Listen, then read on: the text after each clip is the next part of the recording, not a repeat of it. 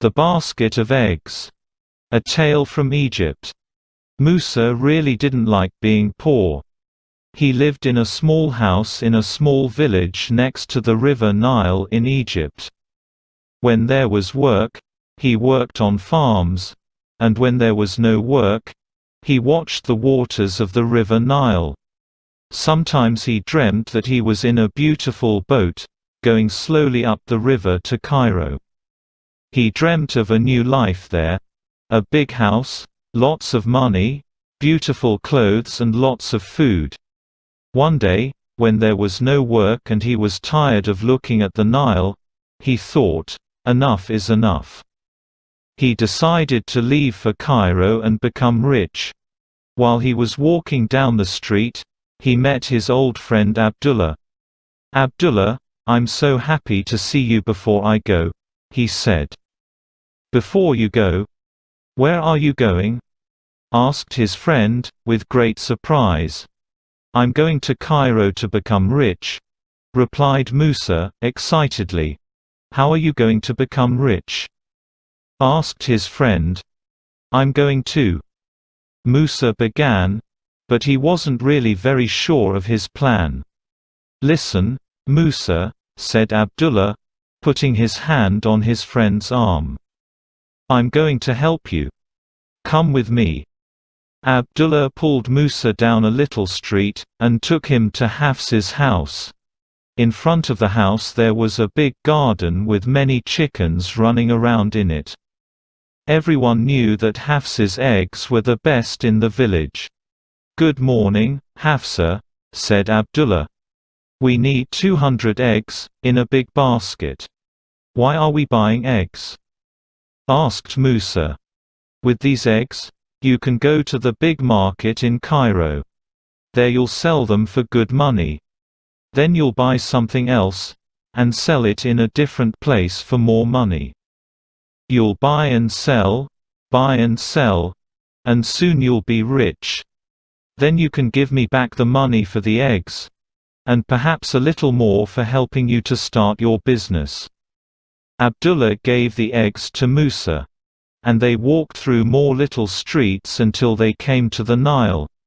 They found a boat which was going to Cairo. "Here's some money for the journey. And Cairo is waiting for you. Good food, beautiful clothes. All the things that you've ever dreamt about. Good luck, Musa. Come back rich." Musa said goodbye to his friend and got on the boat. 20 minutes later, the boat left. In 2 hours he would be in Cairo, for the first time. A new life was waiting. Musa closed his eyes and tried to imagine that great city. "Musa, where are you going with all those eggs?" Musa opened his eyes to see who was talking to him. It was Khalid, the baker's son. He was going to Cairo that day to sell his father's cakes there. "Well, no, not really. I'm not going to sell eggs all my life, you know. I'm going to be much more than that." "What are you going to do?" Khalid looked interested. A man and his wife from their home village also looked at Musa, waiting to hear his answer. Musa was very happy to tell them about his dreams. "Well, first I'm going to sell these eggs in the market. I bought 'em from Hafsa, so I'll get good money for them." "Hafsa's eggs are the best in the village," said Khalid. "That's true," said the man and his wife. "Then I'm going to buy some beautiful material," said Musa. Some of the women sitting near looked at Musa when he said this. "And what material is that?" asked one of them. The finest material that you can imagine. There are materials in Cairo that you can't find anywhere else. Materials that are made with really beautiful colors. I can't even tell you their names." The women looked at each other. One of them closed her eyes, trying to imagine those colors. "I'll come back to our village and sell this material," said Musa. All the women will want to buy some to make new clothes. So I'll make more money." Now all the women in the boat were listening to Musa. "With this money I'll buy a ewe and give her the best food to eat." When he said that, a group of men looked at him. "A ewe is a good animal to buy," said one of them. "You must give her apples sometimes.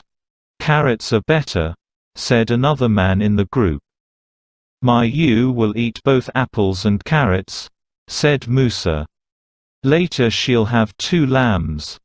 I'll sell the lambs and their mother, and then do you know what I'll buy?" Now everyone in the boat was listening to Musa. "A cow? A boat? A camel? No, a water buffalo," said Musa in a loud voice. "Ah yes, I see. From 200 eggs to a water buffalo. That's good business," said Khalid. "Very good business," they all said. Musa stood up excitedly. "When the water buffalo has a calf I'll have 2 water buffaloes to sell," he shouted. "And after I sell them, I'll be rich. And when I'm rich, I'll have a servant to work for me. All day I'll shout at him, 'Do this.